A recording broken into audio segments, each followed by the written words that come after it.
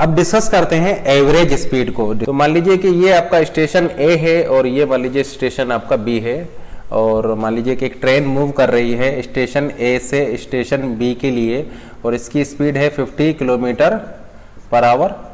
50 kilometre per hour से ये आपका मूव कर रही है और स्टेशन बी पर जा रही है। और जब ये ट्रेन आपका रिटर्न करेगी बी स्टेशन से ए स्टेशन के लिए, तो मान लीजिए कि इस ट्रेन की जो स्पीड थी वो स्पीड है आपका रिटर्न करने में 60 किलोमीटर पर आवर।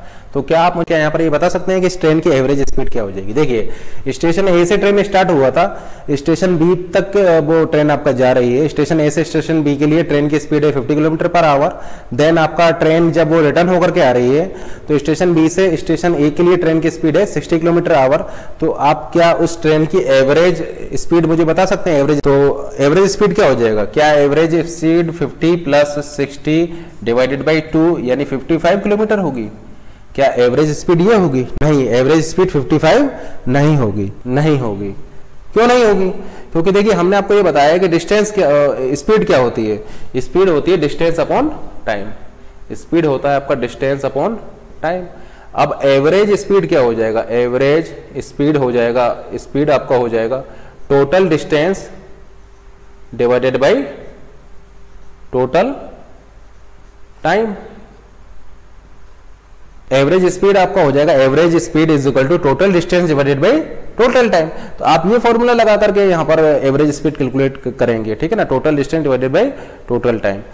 अब देखिए यहाँ पर आपका स्पीड गिवन है ट्रेन की, लेकिन आपको डिस्टेंस गिवन नहीं है और आपको टाइम भी गिवन नहीं है।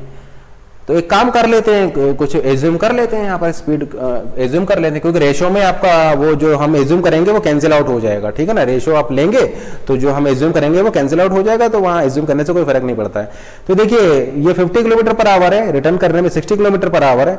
तो एक काम करते हैं, इन दोनों का एलसीएम सेलेक्ट कर लेते हैं ताकि आपका जो कैलकुलेशन में आपको वो ईजी रहेगा। तो 50 और 60 का एलसीएम या कॉमन मल्टीपल ले लेते हैं तो आपको कैलकुलेशन ईजी रहेगा।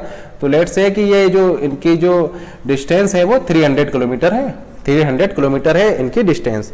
अब देखिए ट्रेन पहले यहां से यहां पर गया, फिर यहां से यहां तक आया, यानी टोटल डिस्टेंस कितनी होगी? टोटल डिस्टेंस हो गई 600 किलोमीटर, यानी 600 किलोमीटर इसने कवर किया। 300 प्लस 300 600। अब टाइम कितना लगेगा?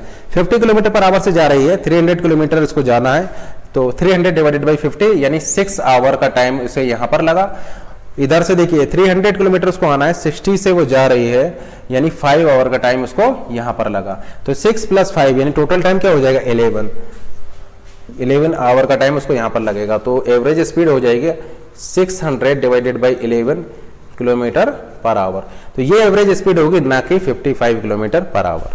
अब देखिए यहाँ पर ये हमने एज्यूम किया है, आप चाहें तो इक्वेशंस बनाकर भी कर सकते हैं। मान लीजिए कि ये जो डिस्टेंस है वो x किलोमीटर है, ठीक है ना, क्योंकि ये कोई जरूरी नहीं है कि इसको 300 मान लीजिए x किलोमीटर है।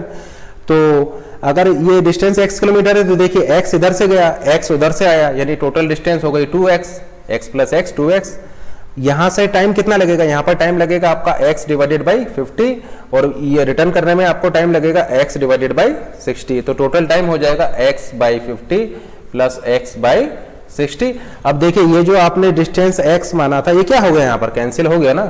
तो इसी तरीके से अगर आप इसको x ना मान करके कोई और वैल्यू मान लेते तब भी वो कैंसिल हो जाता।